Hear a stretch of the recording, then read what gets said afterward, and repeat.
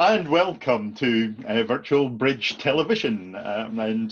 Please note this session is being recorded, and please note we'd like your participation. Hopefully you've found the chat pane and you can put in the odd comment and question in there, but we'll be opening mics as well after the presentation. Today it's something that I'm very passionate about, accessibility, and particularly I think we're looking at accessibility by design. Still in this age, if you've got a Win 10 machine, if you go down to the bottom left-hand corner or on the keyboard, you'll see that it's a start button that's required to shut down your machine. Obviously, that's a legacy from quite a while back. But we do, in fact, live with systems which are not ideal. My wife is a school secretary for many years, dealt with a system called Click and Go, which seemed to be Click and Go on a training course to work out how to use it rather than intuitive design. But what is sure that whatever we do in terms of accessibility inclusion will help us all. And with that, and I'll let Laura introduce herself from Forth Valley College on making delivery online work for everyone. Very important at the moment. Over to Laura. Hi, okay, so good morning and hope you're all well. And as James said, thank you for the introduction. I'm Laura. I work as the Assistive Technology Coordinator for Forth Valley College up here in what is actually sunny Scotland just now, which is typical because we can't go outside. So I'm going to share my screen now, and I'm not sure that I'm going to say anything totally revolutionary. Hopefully it'll all make sense to you, and you'll see that accessibility is not so scary and an essential part, and you're probably doing a lot of it already, which is reassuring, I think. Okay, so I will share my screen and I will make sure I pick the right meeting. Well, it's going to be the wrong one. Hang on. That's because I did the backdrop with my TIE fighter. So I'll just get the right screen up. Okay, so.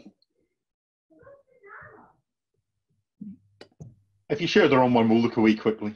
Oh, if only. Right, okay. No, that's still not the right one. Hang on. There we go. Okay, right, here we go. Right.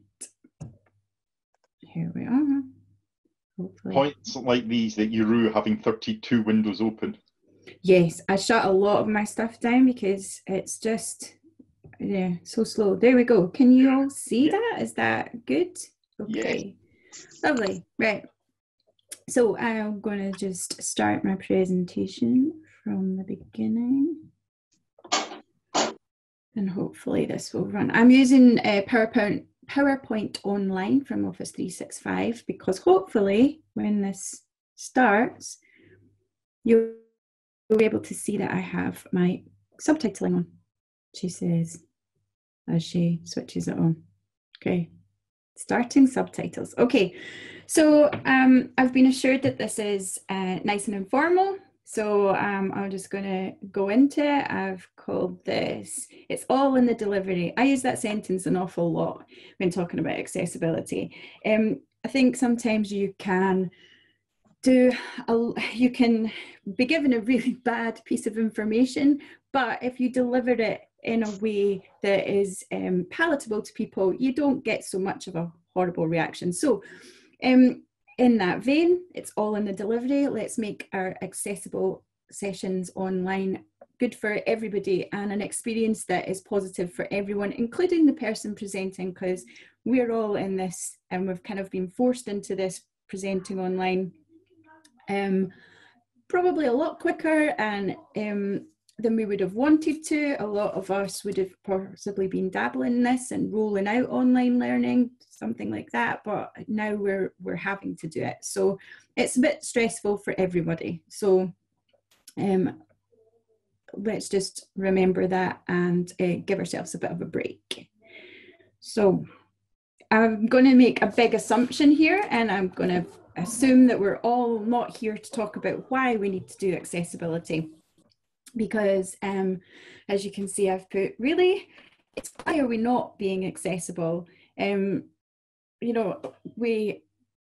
put there a few things. It's obviously the right thing to do. We want everybody that comes to our online sessions or our in-person sessions when we can to enjoy the experience, to take something away from it, to learn from it, to feel that it's been worthwhile for them for a time perspective. I mean, that is one of the most valuable things, your time. And so nobody wants to feel like they've wasted it. And if you pitch up for something online and you're halfway through and you can't access it, it's not in a format that you can get on board with, then you feel like you've just wasted your time, and that's not how anyone wants you to feel when you come to one of these things. Also, accessibility is not as complicated and time consuming as you would think. So we have put, or I have put, the subtitling on there. That's a couple of clicks, and make sure that you're using the right format. A PowerPoint on the desktop doesn't do it, but PowerPoint in Office 365 does. So there we go. Anyone who's struggling with audio or has hearing impairments can keep up with my lovely chat. And yeah, or has a heating impairment, as my subtitling would say. It's not always perfect, you have to admit. Okay, so also it's the law, and this is the legal bit. So the Equality Act in 2010 shows us that we're encouraged and by law to ensure that everybody can access every day of life things, services. So we are in a very fortunate position that our country and our government assumes that education is one of these things that is an everyday must. So with that, we have the social model of disability. And as you can see, the quote there is, we go with the social model because it views the environment that the person is in over the disability that the person has. So it's more about us changing the environment and making sure that everybody is included, rather than trying to sort the disability or the person in order to make them fit our environment. And then when it comes to being online, we've got the public sector bodies, websites and mobile applications accessibility regulations. There's a mouthful for you. So those came in September 2018.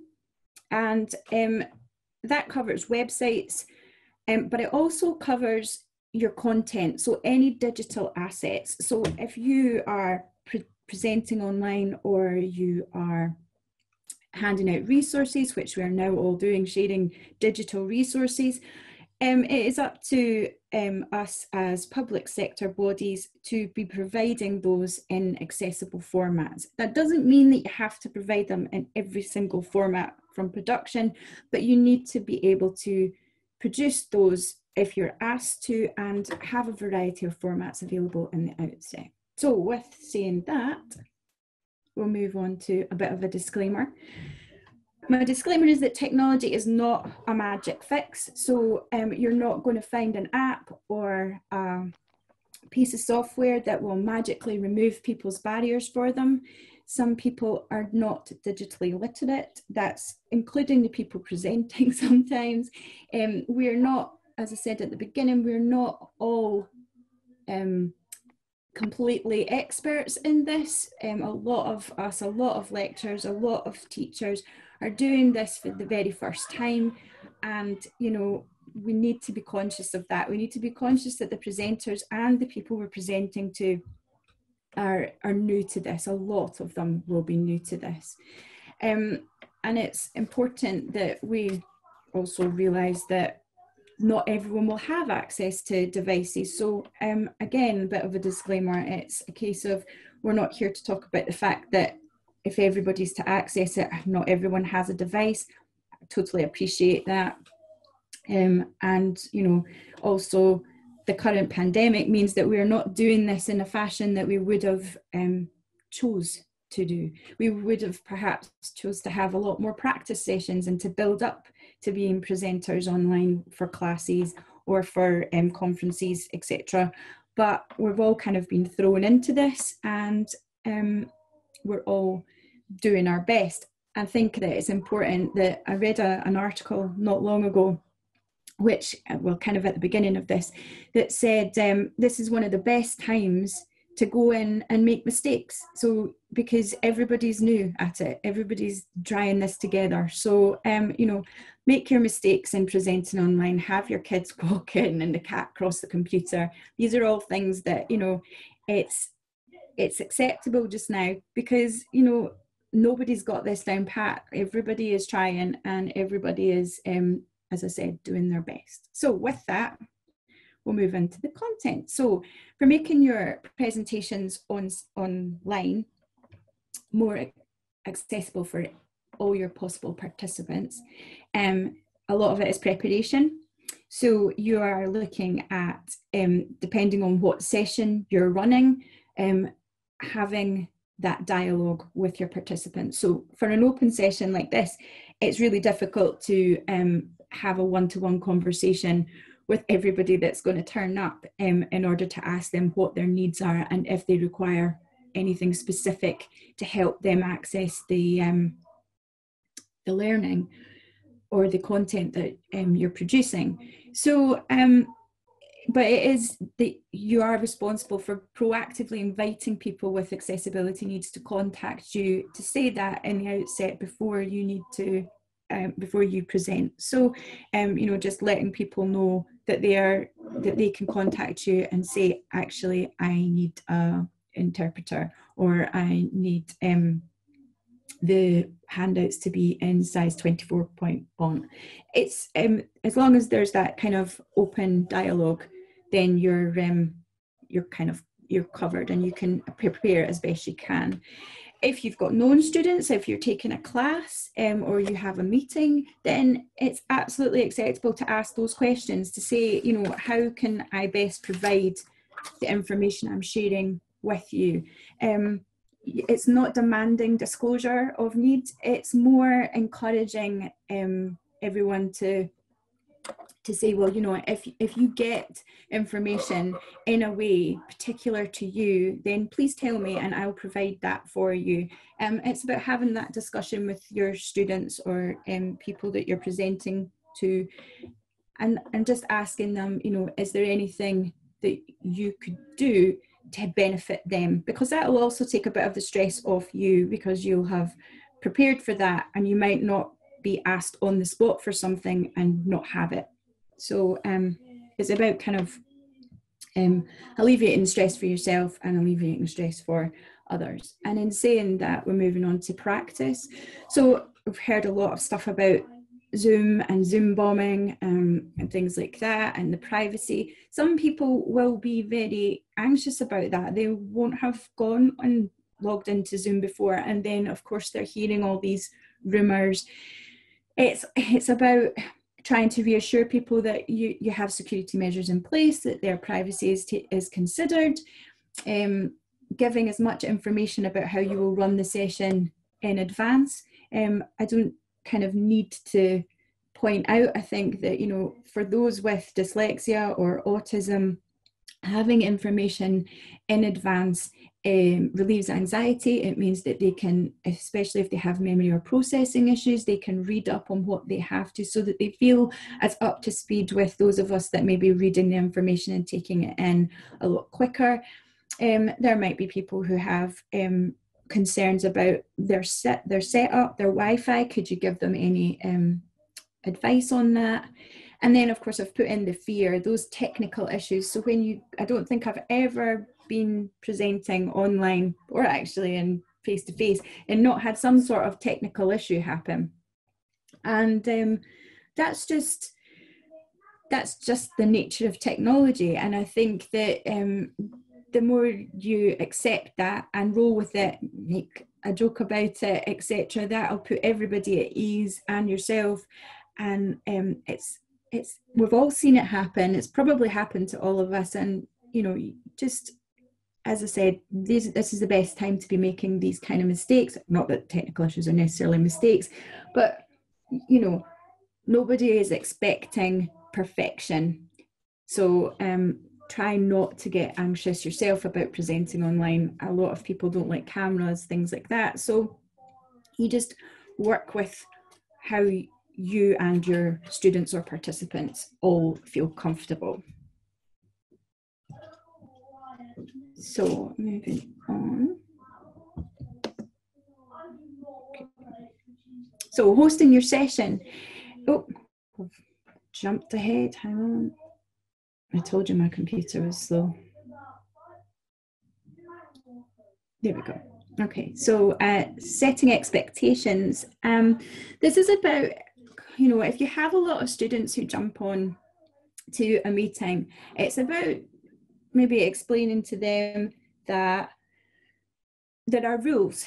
There are some ground rules that you might set up, like raising your hand for a question, that you will be putting everybody's mic on mute as they come into the meeting, that if they want to participate, then reminding them almost that they will have a digital footprint. So if they put nonsense in the chat pane, or they you know, make silly noises over the mic, that everybody that's in the room will be able to see that it came from them, including the teachers or the other participants. So they are accountable and responsible for their actions. So it's about setting those in place. And once those are in place, and the novelty kind of wears off, then you can kind of get down to actually having your session without so many interruptions.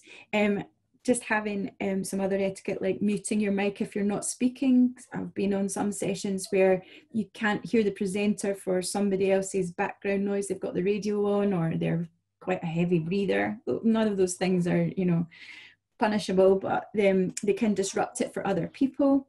You know, being aware if you're collaborating online, just having some ground rules that, you know, maybe the speaker introduces someone to know, so that they know that they can start writing on the whiteboard or whatever it is that you're doing. And depending on what you're talking about, possibly having some guidance on the language that you're using, what is going to be acceptable, what's not acceptable in terms of the language that's being used. That again depends on what your content is. Next, it's looking at respect. You know, not everybody will want to use their mic. Not everybody will want to use the video. And it's respecting those choices, those personal preferences. We're going to have to, in many ways, reassess how we look at participation. Participation in the classroom was very much a thing where if you're vocal, if you put your hand up, if you're seen to be entering into debate with somebody, that was active participation. That's going to change online, because you can't all talk at once, and some people might not be comfortable at talking on the mic. So it's about looking at how we view participation online, how we have the chat pane, how we use it, how there are discussion threads. When the groups separate and go into rooms, using those different modes of communication. It's important for everybody, regardless if they have a disability or not, to have different modes of communication that they can use to interact with your content. So as I said, maybe they're going to prefer to type in the chat pane. Maybe they're going to be happy to speak, and maybe they'll want to have the video and be happy to chat. I very much use my hands. I'm very much aware that if anyone could see me just now, I'm chatting away with my hands. So sometimes that's all missed if you're online and you can only see a slide. So it's about being conscious that we're having to all gauge each other slightly differently. Also, if you're doing a session and you've only got a certain amount of time, or you're going to have workshops, it's about having little breaks so that any written work that you've given out, the people that have that need a little bit more time just to absorb that information, that they can have that, you know, having that was part of saying giving your information out as resources in the beginning, if they've already had a chance to read that, they will feel up to speed. Resources, as I said, I could give a whole other session on resources. I said earlier on that the web guidelines for accessibility, the regulations state that it covers all your resources, all your digital assets. So anything, Word documents, PDFs, anything that's online, accessible to the public online or to your class or your staff, is deemed a digital asset and therefore should be accessible. So that might seem like a massive task or a massive learning curve, but actually it's just about being a bit more considerate. If you were going to send out a mass email, one of the key things you would do once you'd written that email would be to spell check it. So really part of that step before you send it out should be to check it for accessibility as well. Have you used structure so that you're breaking up the content and making it more readable for people? Have you used colours that you've checked the contrast to make sure that they're readable for people who may or may not have impairment or dyslexia? Have you put alt text for anyone that might be reading your content with a screen reader? Have you put clear hyperlinks? Have you used plain English? If there's a structure, a table, has it got structure, and is it clear what your information is? These are all things that all of us benefit from, not just anyone with a specific learning difficulty. So there's lots of guidance out there on how to make the actual content that you're giving out to people accessible. But as I say, I could talk for hours on that. So, and I don't have hours, I've only got a few minutes. Okay, so moving on. Subtitles and closed captions. Subtitles are obviously what's going along the bottom of the screen. At the moment, I'm using the Office 365 PowerPoint. But if you're wanting an actual transcription that you can edit, then Otter AI is a really good transcription app. That once you've recorded something, you can then take that and edit it, make sure that it's understood you. It also puts punctuation in, which a lot of the other Google typing, voice typing, and Microsoft dictation, they don't have the punctuation. So Otter AI is something that I would recommend. If you're putting up videos, then Microsoft Stream, they will do a transcription and you can then edit that. And YouTube also does closed captions. So they'll automate it once you put the video, upload it, and then you can edit it to make sure that it's understood your accent.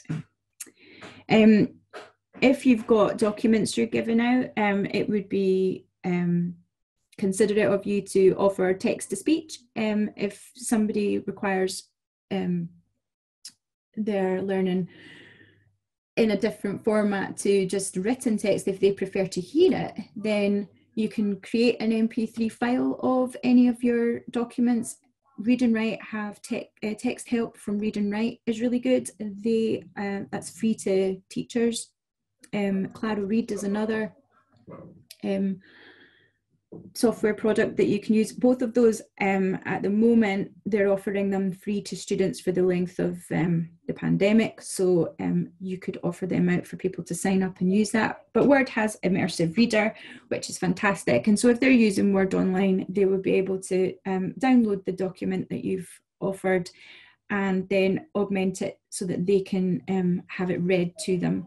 And again, that's partly why I've said earlier about giving people that little bit of time to absorb the information, because they might need to do something to it if you haven't offered it in another format before they can digest it. And then if you're putting interactive material into your presentation, polls, quizzes, forums and things like that, it's just about making sure that for those that might not be able to access that, if there is always an alternative. So if there's going to be a poll but somebody can't access it, let them know that they could just put their answer in the chat pane just to you, so they don't have to voice their opinion or their choice in the poll to everybody. If there's quizzes, you could have that as a Word document that they could then type answers to and send back. It's just about having that consideration that the format that you're using should not be the only one that comes in. And then little tips like if you're doing a demonstration on screen, go into your settings and make your cursor bigger and highlight it so that when people are following your cursor on the screen, it's easier to see because they have no idea where it's going and they've no preconception of where it's going to end up. So if you make it easier to follow, then that will help everybody gauge exactly what's happening on your screen as you show it. So post session, again, if you're going to be sending things out, it's about having as many formats available as possible. So recordings of the session, if there's been a lot of chat in the chat pane, then, you know, the transcription of the chat pane out, there might be links in there that people have posted. If you're giving out links to people, make sure they're clear links. A lot of time there's a lot of click here and that's not any use for someone that's using a screen reader.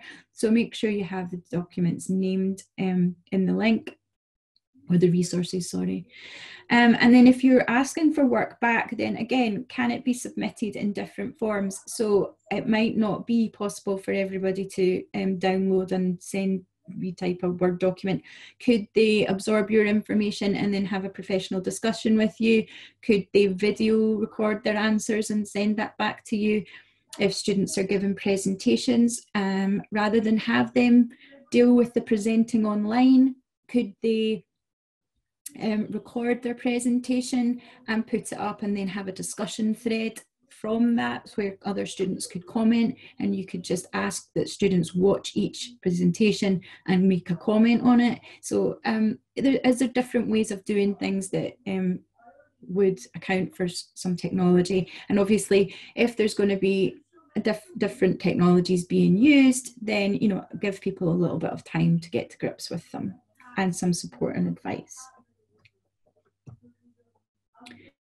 So I've put some links into this and I'll obviously share these slides with you after. Autistica have done quite a nice blog post about making your online events accessible for people with autism. Just little changes, like sometimes there is the need to clap for something. That can be a bit overwhelming for people with autism. So there's like I think it's called a flapause. So everybody just waves their hands instead of physically making the sound of clapping. Sculpt by Worcestershire County Council. Those are materials to help make your resources accessible. They're fantastic and they're open source, so you can go to the link and use those to keep yourself right and implement them in your institutions if you wish. AbilityNet, they are fantastic. They have loads of resources about being online with a disability, and how you can access things and set things up for yourself at home, and so and also how you can support someone who has a disability in engaging with you online. Then you've got your Microsoft Accessibility Checker. Vision Australia also have a document accessibility toolbar which you can download and add into Word, and it's actually really good. It goes through all the different steps that you can to ensure that you've covered all the bases when producing a document. And then there's also information on government digital services about the guidelines, there's links to the guidance and things that you can do to ensure that you and your materials are compliant with the regulations.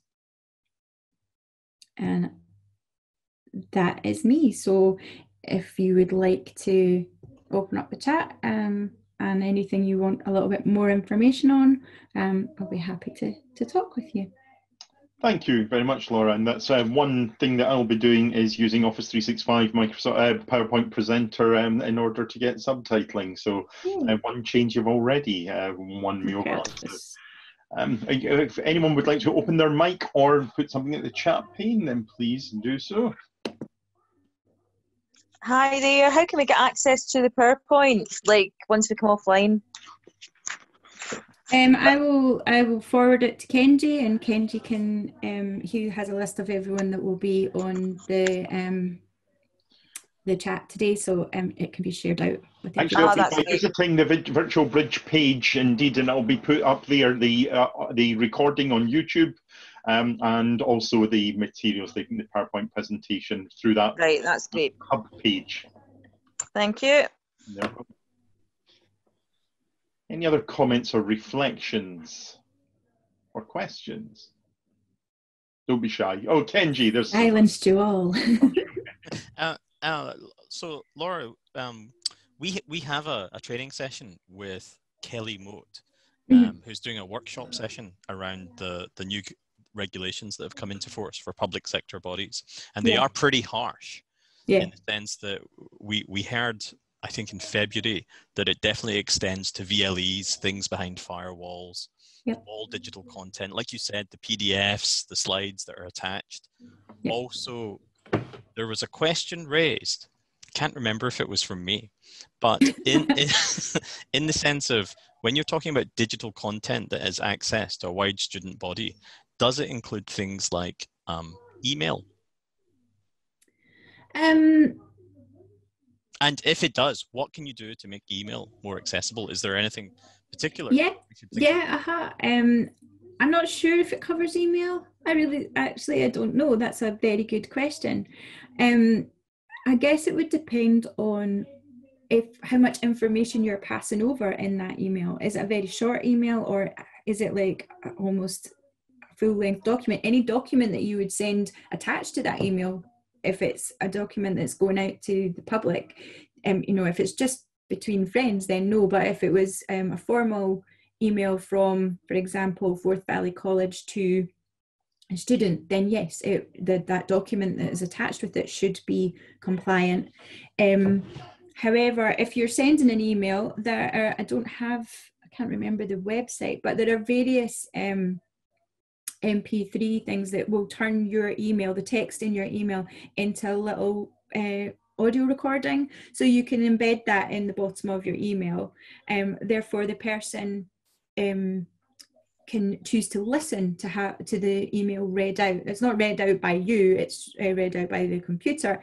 But we've used that in the past if we have students who really struggle with dyslexia. Sending them a big email with lots of instructions, they're going to struggle to, oh, that's my cat.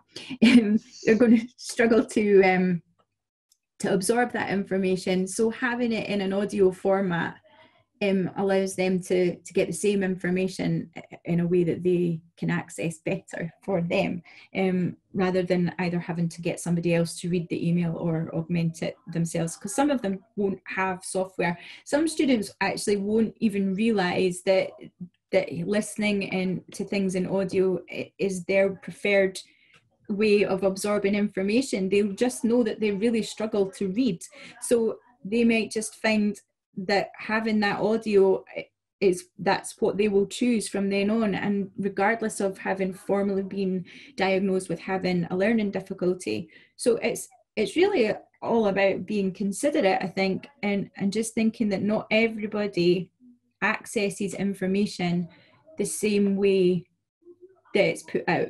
So if you can kind of put that information out in a couple of different formats, you're going to cover tick a lot of boxes, so to speak. Not that it's a tick box exercise, but you can make it a lot easier for people.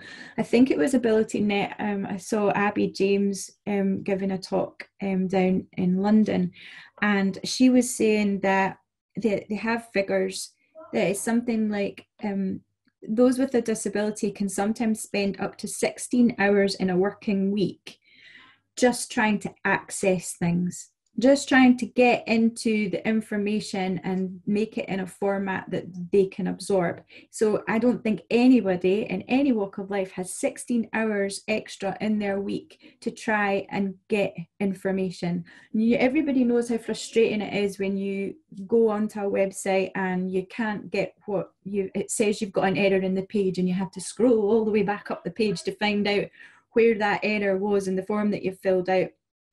Those little things, if you add all that up for those that have a disability, then they don't have all that time to do that. So it's about making it a bit easier for them. And yes, those tools are out there for students or the general public to use to augment things themselves, but they're not always going to know that that's that's what they need.